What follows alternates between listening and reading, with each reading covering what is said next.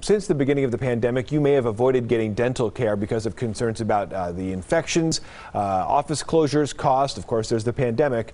But putting off dental care for children could develop tooth decay. Bianca Holman live this morning to share some details on a program looking to help families in need. Bianca, good morning. Hey, good morning, John. So yeah, during the pandemic, so many families avoided going in for their dental appointments because of those sickness concerns or because their office may have been closed. But grab your toothbrush, grab your floss. We have got a program for you if you are in need that will help ensure that your child's teeth stay in perfect condition. I'm joined here by Dr. Sullivan. Thank you so much. So tell us about this new partnership with UNLV and Liberty.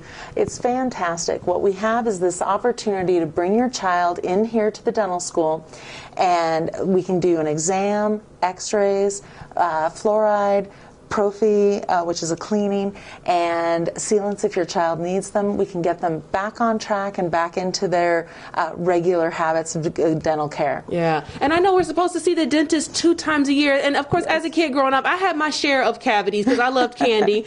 But what are some tips that you can recommend to parents? Because of course, kids are getting up right now.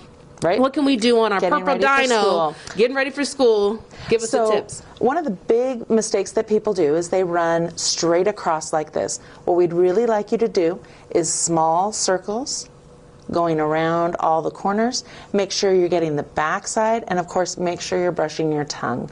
Exactly, because that tongue can hold some of that bacteria there. Oh, so yes. And also, you know, again, like you said, the circular motions, that reminds me of an electric toothbrush. So absolutely. If you do have an older kid, maybe you invest in something like that, right? Yes, there's really no way that your hand can move as fast as those electronics. So if you can update and upgrade, definitely an electric toothbrush is a fantastic choice. All right, perfect. See, if I had you as a dentist when I was a kid, I probably would have listened. But thank you so much. So coming up in the 6 o'clock hour, you know you got to get x-rays, right? We got to get x-rays, so we're going to head into that room and learn more about this dental program for families and some more tips for our Purple Dino. Back to you guys in the studio.